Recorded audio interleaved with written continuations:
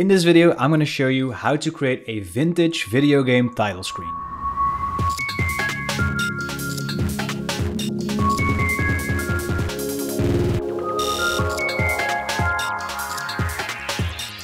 Dreadlabs.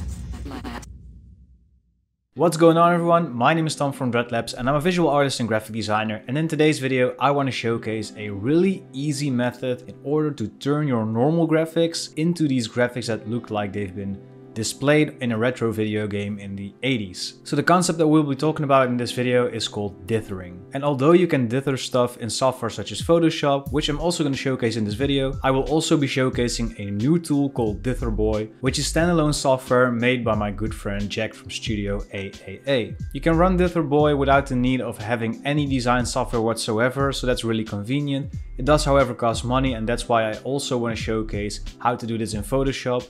That being said, it's a lot quicker to do this in Dither Boy. The process in Photoshop isn't necessarily hard to do, but it's just really slow. Without any further ado, let's dive straight into the tutorial. So we're here in Adobe Photoshop and I just made this very simple gradient medieval type. We have two strokes in the gradient overlay. So let me just go over them one by one. It's basically white text and the font is called Sabbath Black OT. It's available on Adobe Fonts, if I'm not mistaken. And the gradient overlay just adds a little bit of shadow at the top.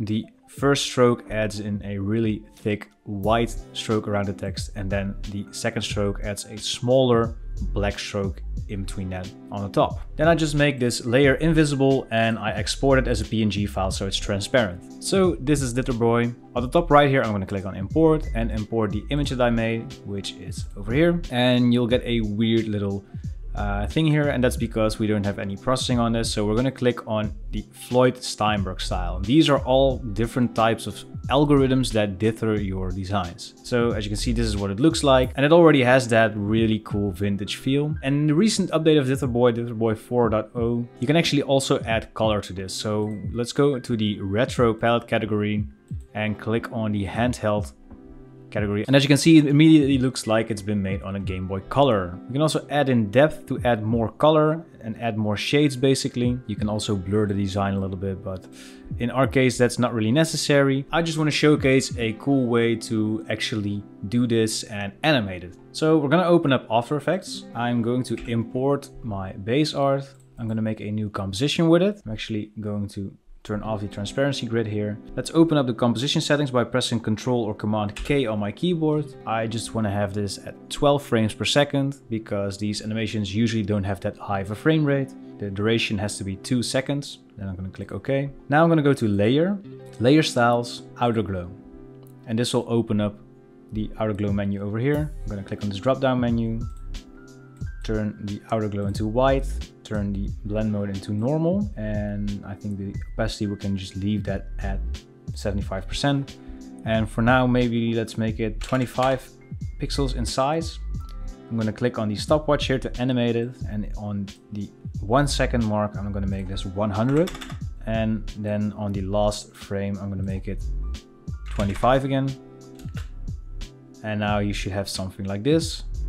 I just want to have a little bit of easing on these, so I'm going to select all of the anchor points by clicking on the size here. And now I'm going to just press the F9 button on my keyboard, which makes this easy ease basically. And now there's a little bit of easing. So now all you need to do is go to File, Export, Add to Media Encoder Queue, and you basically just want to export these as JPEG files. So the way you do that is, let's just wait for this screen to pop up. Now you just want to click on where you want the folder to be. So I'm just going to go and put it in here. You want to just make sure that it's set to JPEG because this will render each frame as an individual JPEG file. And then we'll just click on this play button and this will render out every single frame. And if we open up this folder, in a minute it should be added up to 24 frames if I'm not mistaken. And there we go. Let's go back to Dither Boy and import that very first frame over here. This one. Under the retro, let's go back to simple for the palettes. And we'll just leave this at none, I think. And we just can add a little bit more depth to add more colors. And I think a depth of 4 is actually nice enough. This gives you that glow effect actually. We can also play around with the contrast if we want to, but to be honest, in this case, actually, I've played around with it. I don't think that it's actually necessary to play around with these settings. We'll do that in another video. Now, of course, we need to export this, and we also need to export all of the other frames. And we can actually luckily do that with the batch export. So let's click on batch at the top left here, click on select folder. I'll go to the folder with the base art, and we'll just select this folder. And you cannot really read it, but it just asks that like it's gonna export every single frame in here that has the exact same name. So if it's exported as a sequence, so for example, base art 1, base art 2, base art 3, etc., then it will just export all of those all together. We'll just click on yes. Now it's doing the batch processing, which is actually going fairly fast, as you can see, and it's complete. Now let's open up the folder again, and we can see a folder called batch processed. And as you can see, if we just play through the frames really fast, you can see that it's exported all of these in the Dither style. And let's go back to After Effects or Photoshop or whatever software you like. You can also do this in Photoshop, by the way. Let's import the processed batch here, and we'll just right click and click on interpret footage. Click on main and make this 12 frames per second here. And now we'll click on new come from selection. And there we have it. We can also basically just color this if we want to by clicking on a toner. We'll just drop in the toner effect on here, and let's make this like bright red maybe. And we'll just click on the highlights and make those yellow. And now you get that cool fiery look with an orange in between, essentially giving you a retro video game type that's animated. Alright, like I said, I'm going to show you how to do this in Photoshop as well. All you need to do in Photoshop is basically make a new document. We don't need an artboard for this. We can also just drop in the Dither files one by one. Let's go to Window, open up Timeline, click on Create Frame Animation, and we'll just click on the eye at the bottom here, but we're going to hold Alt or Option on our keyboard, which only makes the 0, 1 visible. And now click on the next one, and we'll just do this until we have every single one. And there we go. And now if we play this, we have the same effect, but with Dither Boy, of course.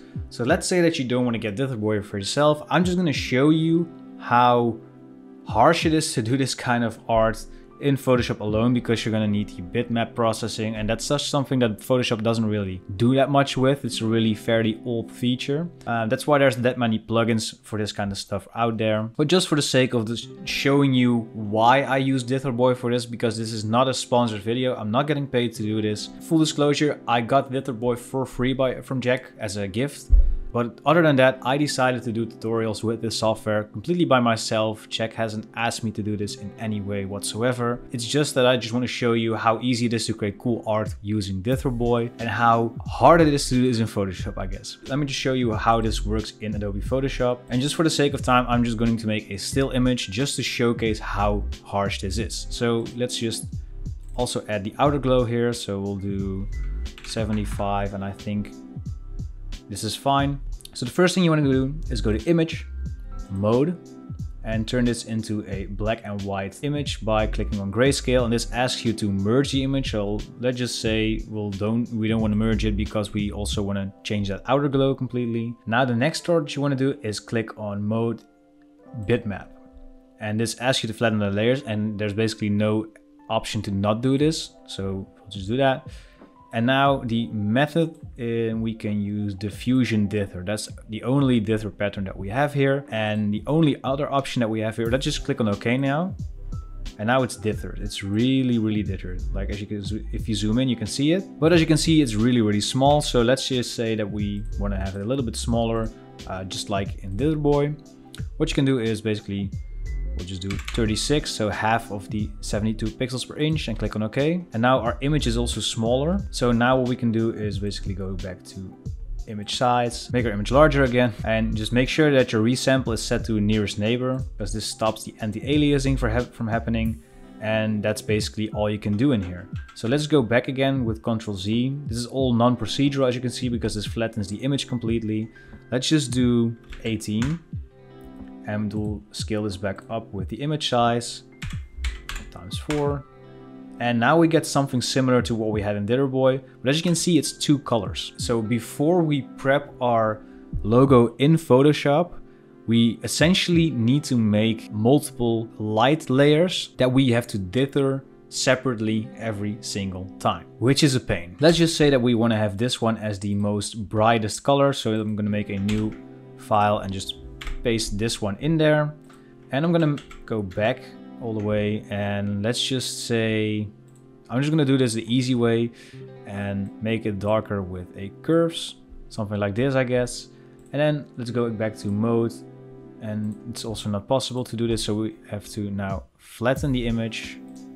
And now we can go to image mode bitmap, and we'll go again to the diffusion dither, and we will be going to make it larger again with the image size, so times 4. And we'll copy this, I will paste this over here. Let me just show you. Okay, I'm gonna use the magic wand, and I'm gonna check off anti-aliasing and click off contiguous, and we'll click on the black here.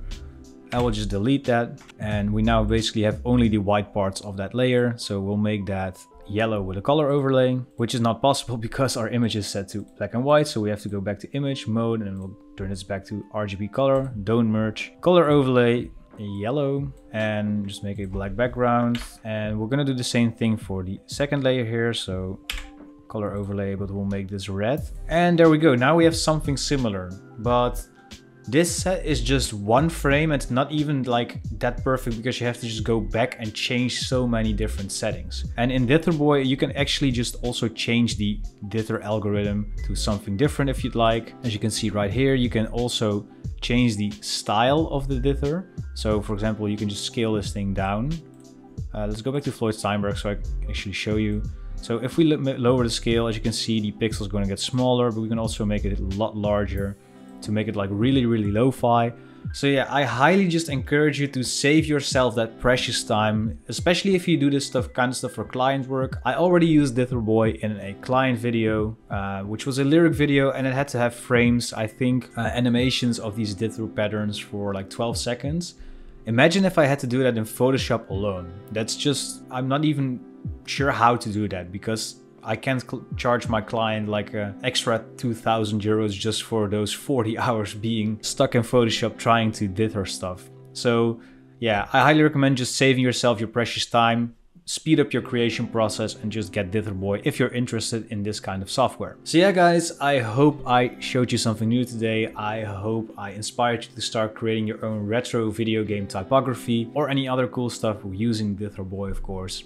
That being said, even if you just don't like Dither Boy and you just want to do this kind of stuff in Photoshop, it's also completely fine, of course. And whether you want to use Dither Boy or Photoshop, I can't wait to see what you create using this tutorial. So if you want to share that with me, be sure to tag me on Instagram or send it to me on my Discord server, the link for which is down below. And while you're at it, subscribe to my channel if you haven't done that already, because at this point, I think we're nearing 200 tutorials on my YouTube channel. And there's of course a lot more coming. So if you don't want to miss any of those, please subscribe to the channel or check out my website where you can easily filter through my tutorials by software or by design style. So with all of that being said, thank you so much for watching. This is Tom from Dreadlabs tuning out, and I'll hopefully see you guys in the next video.